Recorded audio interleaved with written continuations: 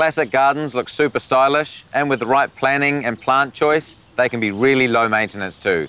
I'll show you how to give your garden a classic, easy care design. Classic gardens are usually organised around a focal point, like the entrance to your house or a specific feature. They're defined by clean lines, symmetry and repetition. And layered planting, leaving no space for weeds, helps to keep things low maintenance.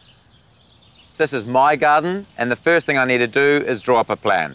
There's a few key things to consider when creating your own classic garden. First, identify your focal points. Here it's the entrance to the house and the large palms on the left. Then think about lines and borders to draw the eye in. Structured edging and planting in rows will help achieve this. Classic gardens often have a path or paving, both functional and as a feature itself, and neat lawns help take care of larger areas.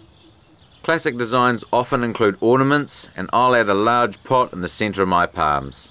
This could also be a statue or water feature, whatever you're keen on. Then choose 3 to 6 different plant types and repeat the order they're planted in. Repetition instantly draws interest and also looks neat and tidy. There are 4 plant types that are ideal for creating a classic garden. They're easy to grow and simple to maintain. Use hedging and topiary to create defined lines. Ground covers are quick growing and low maintenance, great for hiding weeds.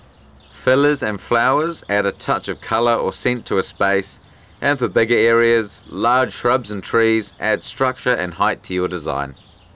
In my garden, for the edging, I'll plant a row of mondo grass at the front, and then just behind that a low hedge of Buxus sempervirens. I'll add Deities grandiflora between the rose bushes on the right and around my feature pot.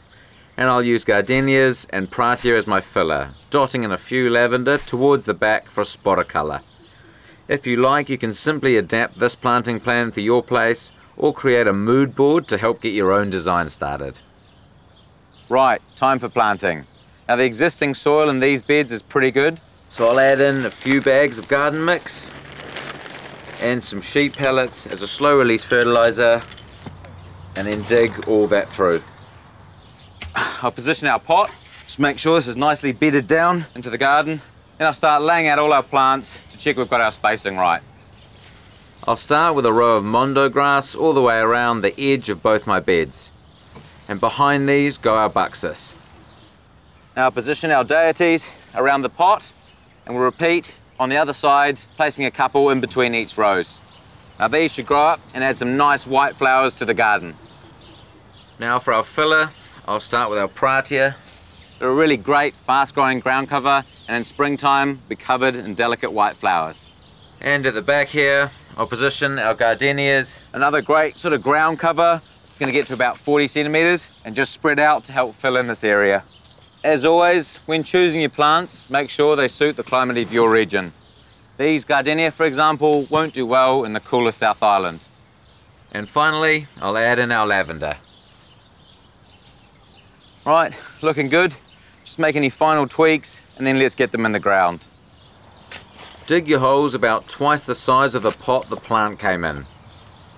And because we're going to be adding a layer of mulch at the end, it's a good idea to plant things slightly higher in the soil so they don't get buried in mulch straight away. Now, because I'm planting lots of Buxus and mondo grass along here, and they're all going to be quite tightly packed in, it's better to dig one big trench rather than loads of individual holes. It's just going to make planting a bit easier. And a quick tip when planting along an edge, to keep things nice and straight, run a string line to give yourself a border to follow. Then finish off with a decent layer of mulch to keep moisture in and weeds out, and give everything a good watering in. Then you're good to go. When it comes to maintenance, this depends on your plant choice, but the idea, of course, is to keep it simple. It's important to keep your garden well watered during the warmer months, and installing an irrigation system up front will help with this. Trim back and fertilise flowers to keep them coming, and if you're keen on topiary, shape your hedges as they grow. And there you go. Follow these principles for a classic Kiwi look that can be as low maintenance as you like. Easy as. And make sure you subscribe to the Mitre YouTube channel for more great content, or click here to watch more.